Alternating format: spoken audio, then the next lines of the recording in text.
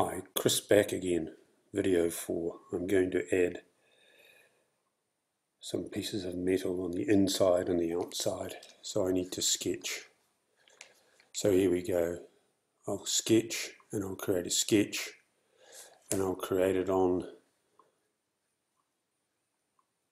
that plane so it spins it round.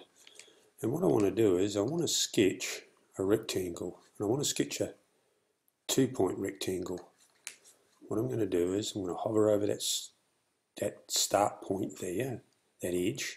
I'm going to pick and I'm going to go along and I'm going to drag it down. And you see in blue it wants the thickness first, in which case I'm going to put in 3, and then I'm going to hit the tab key once to lock it in, tab key again, and it changes over to the length. And I want to make this piece 30mm long. So then if I hit enter, it's now put that in there.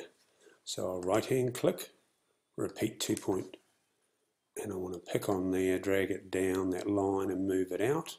And again it wants a thickness, so I'll type in 3, tab to lock it in, tab again, and then 30mm, and then enter.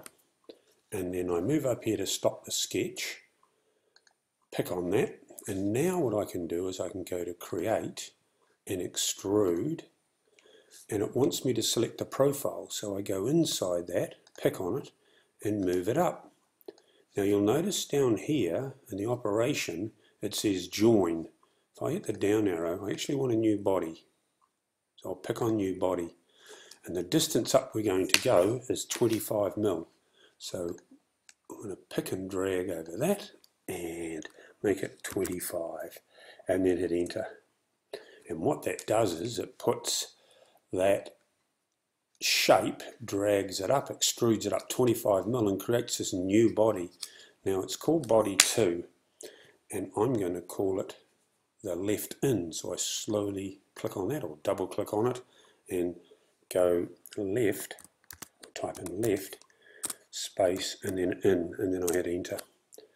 And now if I orbit by picking and orbiting and then go escape, and if I go to see down here, if I hit that little arrow, see how the sketch 2, which again if I double click on that slowly, I can call that the up for an easy name, enter, and then pick outside. And now what I need to do is I can go over here and go to isometric, but again I can't see it because it's behind there, so I'll orbit it.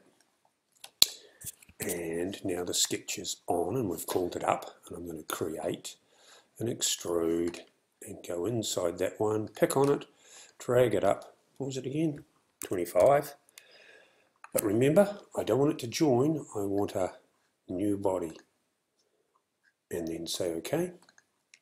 And over here it's got body 3, so I double click on that slowly and type in right and right and hit enter.